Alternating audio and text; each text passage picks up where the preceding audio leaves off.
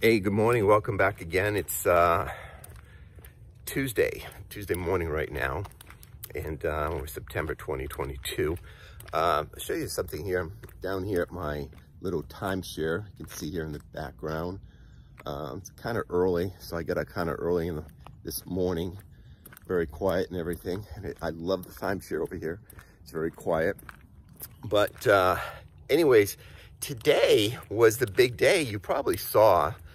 Called the CPI number, okay, CPI number, okay, and came up much higher than people expected.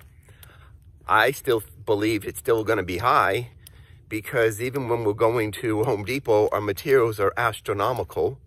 Houses are still high, rents are still high, food's still high, okay, yes, gas has gone down. That's only part of it. Okay, so the reason I mentioned this to you, okay, is because of this. This is a great opportunity for you and me for the tax sales, okay? That means you'll be able to get properties at a way lower price, okay? And you'll be able to ride the wave when the property values start going up later in the future, okay?